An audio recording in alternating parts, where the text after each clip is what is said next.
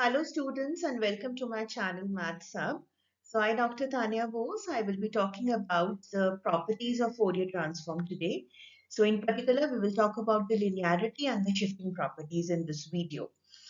So to begin with, let us see what is the linearity properties.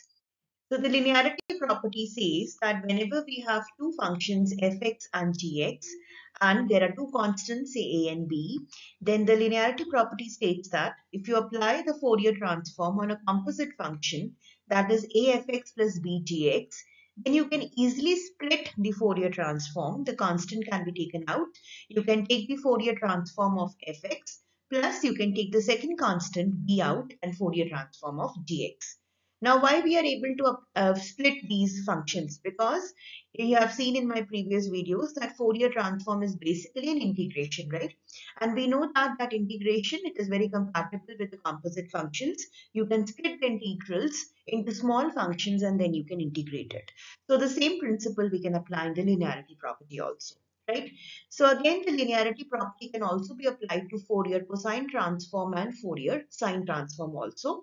So whenever there is a composite function, if you find that there are too many functions in your, it is given in it, so you can always break down, instead of calculating the integral of the entire composite function, we can break it into small functions and then we can calculate the cosine transform, sine transform, or simply the Fourier transform, right? So this is the linearity property. The next property is the shifting property. So what happens in the shifting property?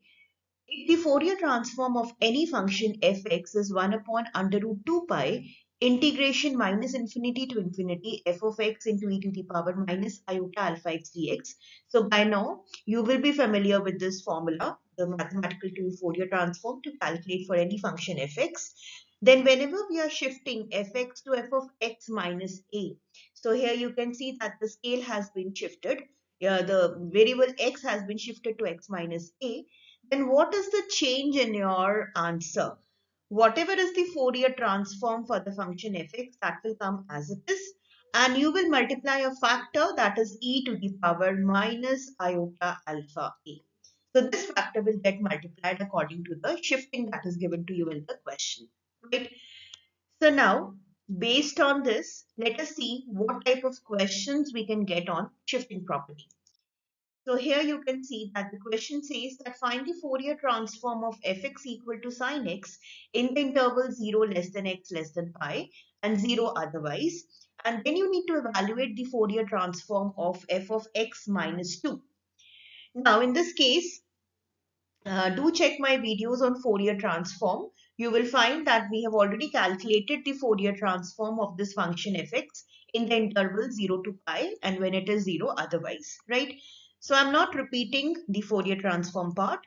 So when you calculate the Fourier transform, you will get your Fourier transform by this function, that is 1 upon under root 2 pi e to the power minus iota alpha pi plus 1 divided by 1 minus alpha square, right? So do watch my video on Fourier transform for this question, right?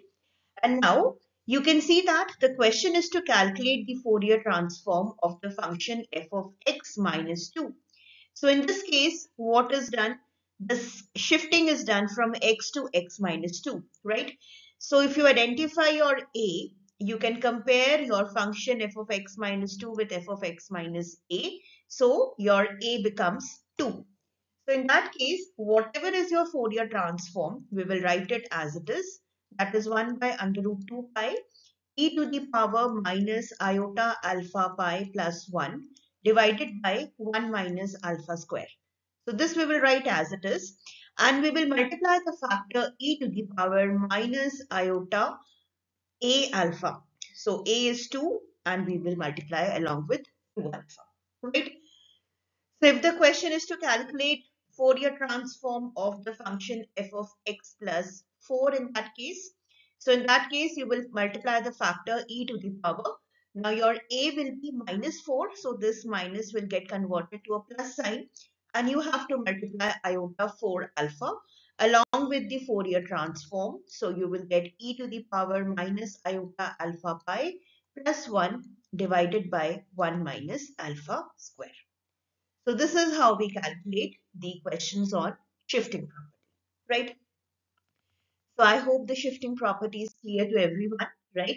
So thank you for watching the video, and do subscribe my channel to get the latest updated video. Believe in yourself, you can do everything, right? And have a nice day.